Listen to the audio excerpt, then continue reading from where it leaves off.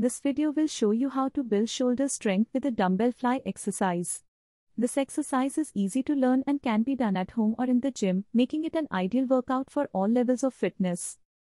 To start, grab 2 light dumbbells and stand with your feet shoulder width apart.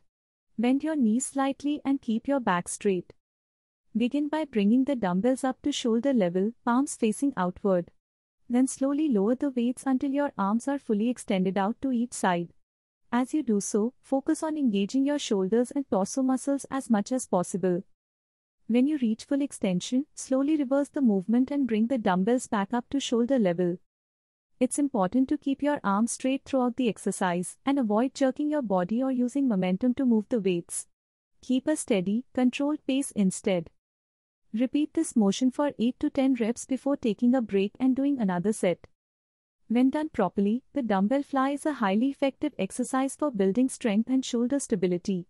So give it a try and start to see results today. Thanks for watching. Until next time, stay safe and keep exercising. Do not use any supplements or medicines for weight gain or loss.